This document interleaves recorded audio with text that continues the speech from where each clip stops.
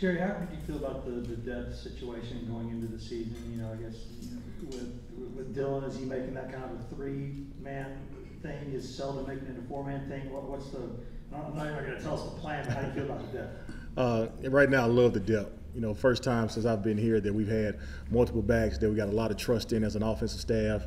You know, you see obviously the Jay Wrights and the Jabari, those guys have kind of been staples in the offense the last few years. But like you said, Dylan Sampson continued to grow, continued to show that he can be a playmaker in this offense. And I'm really impressed with the younger guys, the Cam Seldons of the world, the Khalifa Keys. Like, they've done a really good job of coming in here, you know, in the summertime or in the spring when Cam was here, just learning and getting adapted to what we're trying to do and what we're trying to fulfill offensively. So right now the depth is in an extremely good place. Vince and Brent.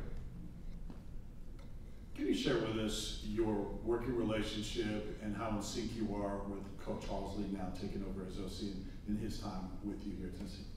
Well, you know, me and Coach Halsey have always had a great relationship. Obviously, being back there as a quarterback and running back tandem, you always kind of got to be on the same page. I just think more so than ever, you know, right now with his, you know, increased role as a play caller, you know, just kind of leaning on me more to just make sure that those backs, because our backs are in good shape. Because sometimes, you know, he's got a lot more on his plate now just to kind of handle. So he'll come to me for recommendations or where I feel like the back should be or the back should be doing, not only from just a run game standpoint, but from a protection standpoint as well, because we have to make adjustments not only as the game goes along, but during the course of the week as you watch more and more film, things continue to show itself and continue to appear, and just making sure that we're all on the same page is like extremely important. Jerry, how do you know when a freshman is ready? How do you know when a newcomer is ready to play?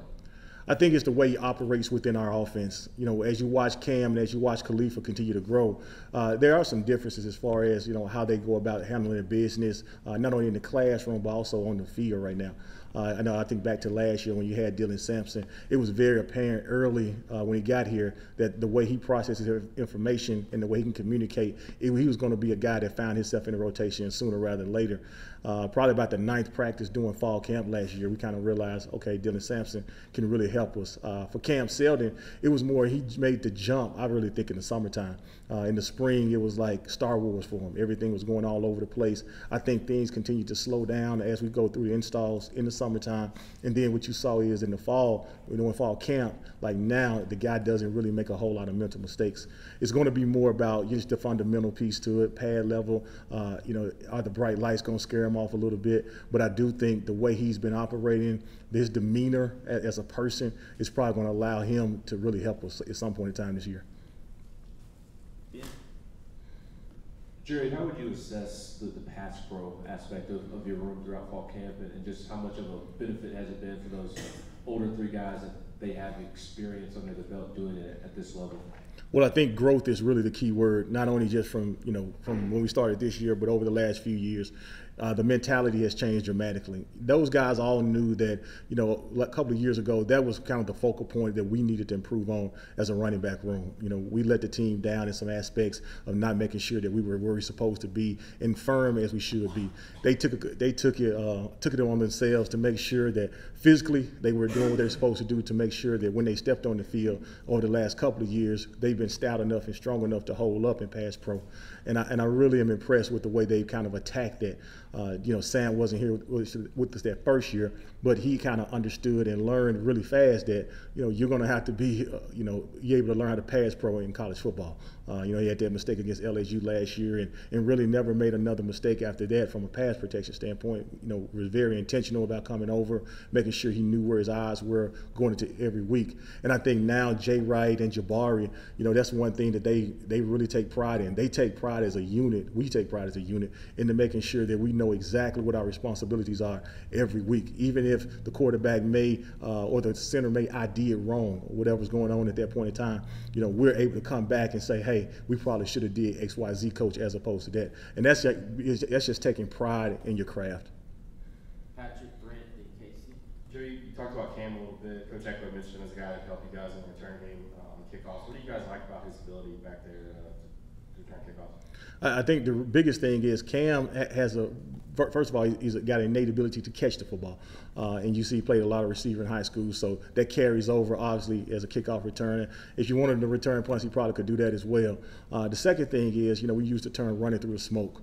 A big guy that's 6 foot, 6'1", whatever he is, 220 pounds right now, and he's not really afraid of any contact. He will run through those small creases, especially on kickoff return when you got those guys on kickoff team coming at you full speed. Cam has that ability to run through the smoke. He understands his strength, and he's a big, strong guy that can do that. Jerry, you guys have said you'll ride the hot hand in terms of rotations and all that. How do you make sure that guys don't try to do too much to ensure that they stay in and are the guy with the hot hand? Does that concern you at all? At times, we had a conversation today out there on the practice field. Jabari got caught in a situation where he probably could have did a little bit extra to try to gain more yards. And, just kind of making sure they understand, hey, stay calm. Like, it's going to come. You don't have to force the big run. The big runs are going to come. Our offensive line is really growing a whole lot over the last couple of weeks. And, they're going to create holes. They're going to create gashes within defenses to allow us to run through holes. So we don't have to be extra trying to do a little bit too much sometimes.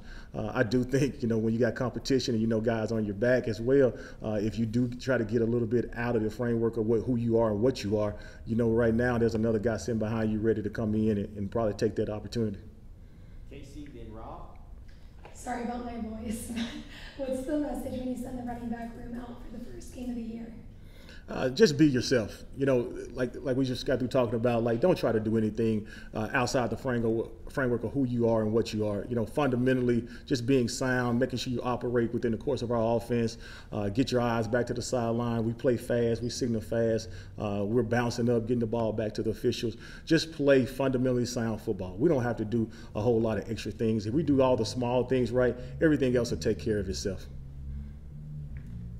Coach, I'm sure every position group has a different challenge. When you talk about the tempo of this offense, what's like the unique challenge to get a freshman ready to operate at the pace you guys? I think a freshman running back, no matter what offense, to be honest with you, that I've been involved in, is always going to be about protections.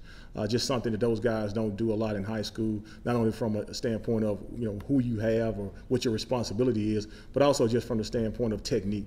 That's just not something that they're doing a ton of. So just getting them incorporated to that, what that feels like, what that looks like, and then always anticipating potential pressure. We talk a lot about potential pressure on third down situations, but some teams are high first and second down pressure teams. So you just got to be ready no matter what. When it's a pass play, if you're not getting out and you're protecting, that's your contribution to that pass play being effective.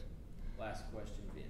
What have you guys seen or talked about with Virginia's front or even their defense overall? Really impressed with how hard those guys play. One thing about University of Virginia, what you can tell is they were in a lot of games last year. You see the record and people just assume that they were not a very good football team, but there were spots and there were times where they showed flashes, especially in their front defensively. A lot of movement up front, a lot of stemming. They got really good defensive ends that do a good job pressing the pocket. So that's going to be really important for us to make sure that before we get out, we make sure there's no extra trash hanging around the quarterback's field, hanging around the quarterback for his vision. We're going to do a great job of blunting things up, as we use the term, before we get out and actually in our pass route. At the second level, at the linebacker position, man, those guys move around, they fly around. We're going to see some different bodies probably than we saw on film at some certain spots, but I think the athletic ability is still there.